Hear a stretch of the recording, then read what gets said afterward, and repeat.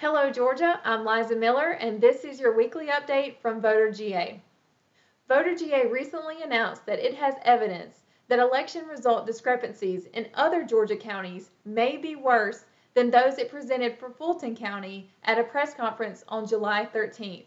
Voter GA formalized its call for a truly independent forensic audit of all county results for the November 3rd, 2020 and January 5th, 2021 elections.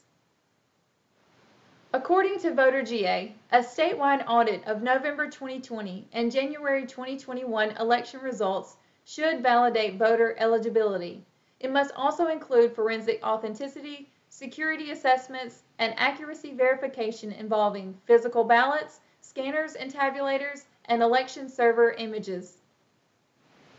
Voter GA also insisted that any such Georgia audit must be conducted by a truly independent team who has no relationship with any Georgia officials who conducted the elections.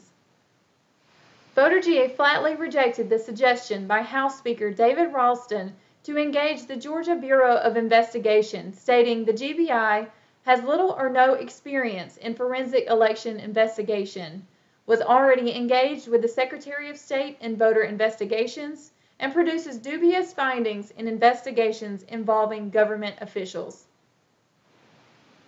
The full press release is available on the voterga.org website under the Press Release tab.